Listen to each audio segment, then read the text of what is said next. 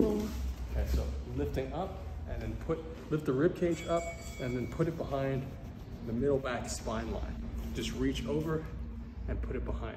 You use the hands to push the lower back in to get the rib cage behind it, and it will create a real sense of danger and in your uncomfortability. Yes, super uncomfortable. And even if someone's taller than you, you can still do it. Joey, could you hold the camera real quick? Well, she's as tall as me, or she's like a fraction of an inch shorter than me. But what I'm getting at is someone who's of equal size or even a little higher, even if you're a little lower, calling up, really lift their chest up with your chest sticking the chest. See this line right here? You'll feel it right under the shoulder blades.